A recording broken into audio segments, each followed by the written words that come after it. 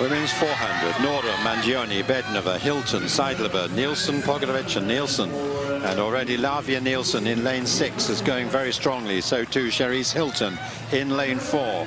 Lena Nielsen on the outside. The British trio going well. And Bednova of Russia is closest to them in the 3rd lane. So coming round the bend, and it's Laviai Nielsen already up on her sister on the stagger there.